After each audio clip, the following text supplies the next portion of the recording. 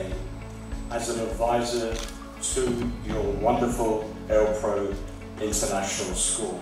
As you may know, Indian food is our national dish.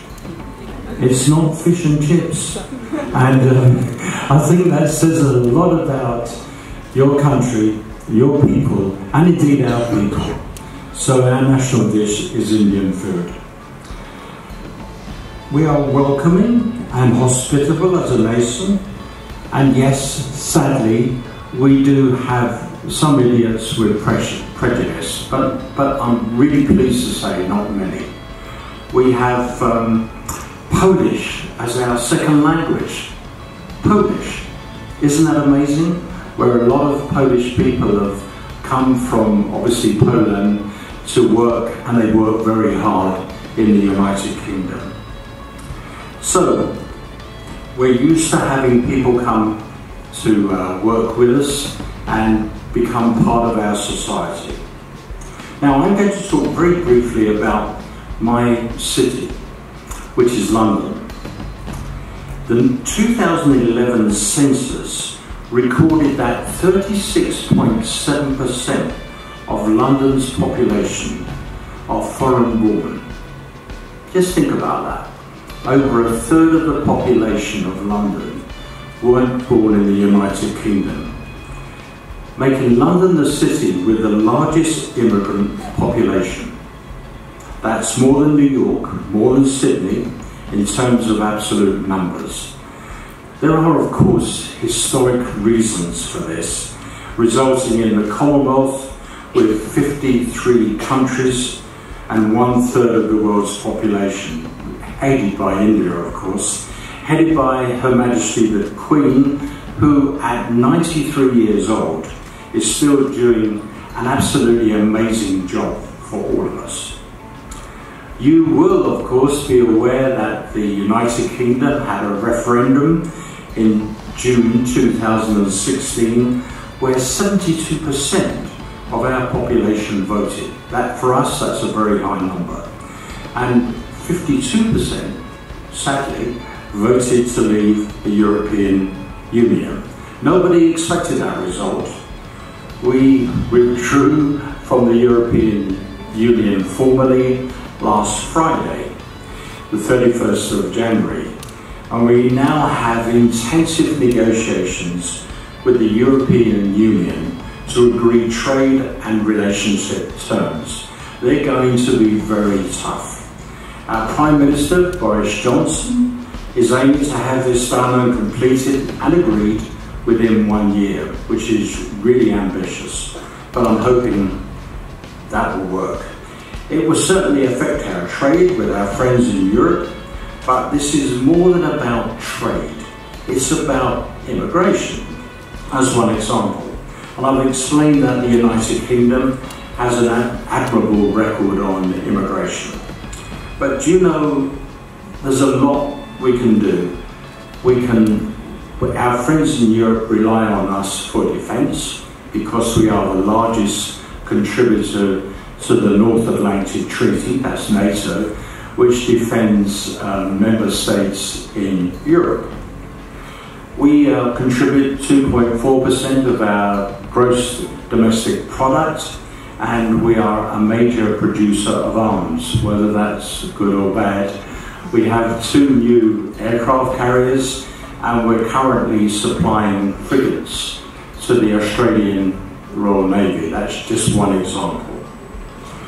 I thought it'd be helpful if I read a poem that I wrote when the Brexit vote had happened, and I was feeling quite depressed. But I'll read it to you so you can understand the feeling that was going on in the United Kingdom after Brexit was announced by Remainers. So it goes like this. Oh, how I wish Brexit had ceased to be, expired, gone to meet its maker, bereft of life, a sieve for all the world to see. Abroad, I now introduce myself as, I'm from the UK, the country that caused so much fuss, the one that was conned by a big red bus, £350 million a week, they said, for the National Health Service.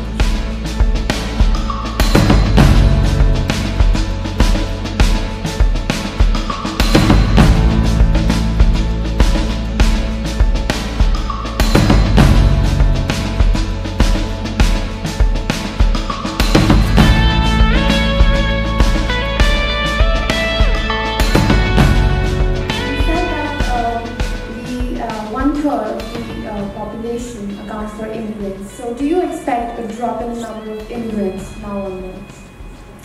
No, I don't. Now, actually what I said, that in London, over 1/3 of the population was foreign born.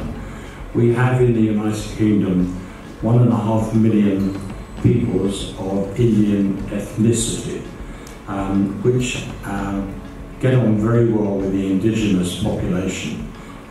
So I can't see any reason why that would change. In fact, quite the contrary.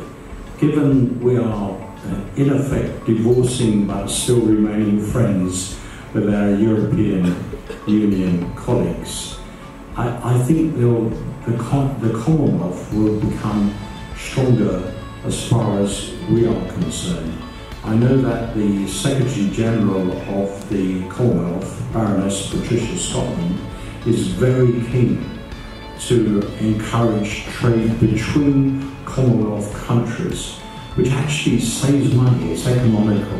Because of the trade arrangements we have between the 53 countries, it's much easier for us together to trade together. So I can't see too much effect on immigration from the Indian subcontinent. But good higher education system. So I was wondering if Brexit has any direct effect on the education system of the United Kingdom. And let me explain why. A lot of students from the European Union come to the UK for education, for a very good reason. We have some of the world's best universities, I'm very proud to say, including the one that my son Ben goes to, King's College. So that's not to say in Holland, Germany, France, there are good universities, there certainly are. But we are in a very good situation when it comes to our universities. And we want and need foreign students to come to study in the United Kingdom. So it's difficult to say. Assuming we can reach a sensible arrangement in the next year, which will allow students to come in without many restrictions. And I know, talking of visa restrictions, I know there are some problems and irritations with students from India coming in to the United Kingdom, which I very much disagree with. I think there are so many benefits if we have different nationalities coming into our education system. It brings us and our students a greater understanding of the world and the different cultures, and I think that's very important. Sir, as you told, you have been a very successful entrepreneur, so how can we spread this? What inspired you to start up your own business, and how can we spread up in current situation of unemployment that we should start up our own business and work for us?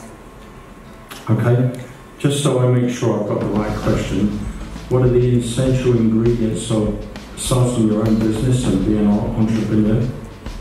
Yes, sir. Okay. How can we promote other people to do that? How can you, I beg your pardon, promote?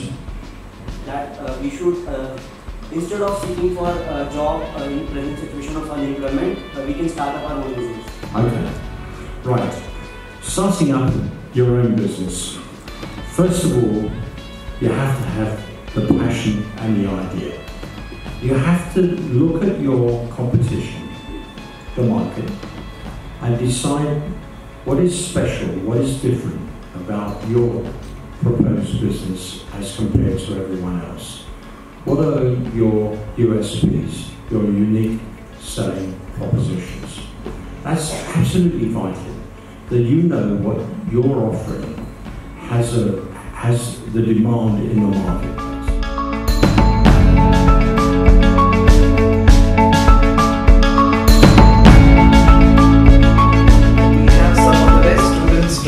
grade 7, 8, 9 as well as grade 11, who are going to be sharing their views on a lot of important global issues that are taking place in current times.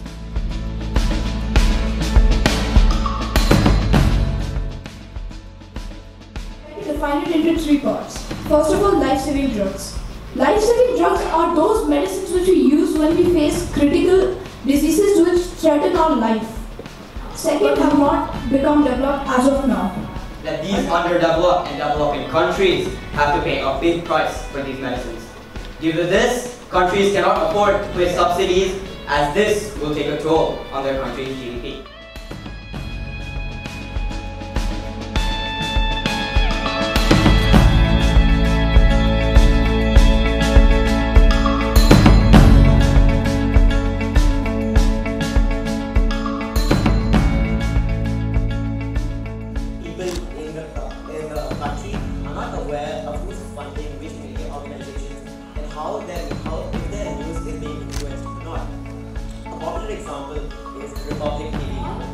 Persecution, we have the problem of impunity. Impunity in a way can be said to be a double injustice because the person who has committed the crime knows that the previous crimes have gone unpunished. So what we came up with are the audit policies. We thought that influence is something that can happen over a period of time, so we can't leave the media houses alone. So what we thought for the audit policies is that the CSFMP agents will audit the notes every 6 months. BBC will try to make it in a way that shows that the Prime Minister is on a vacation while Australian bushfires are destroying so many habitats. What is propaganda in a definition? You may say, information, ideas or rumors deliberately spread to influence opinions is propaganda. Distribute the workload and it's actually going to make it easier for the AI to work on the same. You see, if we take the example of India, the world's largest democracy, we have a severe unemployment issue. Well, with the use of CTMs, which are manually controlled, we can also solve that issue. With this approach, we are actually solving 2 issues, unemployment and media bias. It turns out that every economy has been contributing 2 to 3% of this to their migrants, and it might seem a small number, but that 2 to 3% is the entire economy of the foreign nations. The foreign-born share of the United States population grew from 7.9% to 13.1%. During the same time period, FBI data indicates that the violent crime rate declined 48%. So what you talked about were basically refugees, and refugees are people who move out of a country for the reason of fear, persecution, conflict and generalized violence.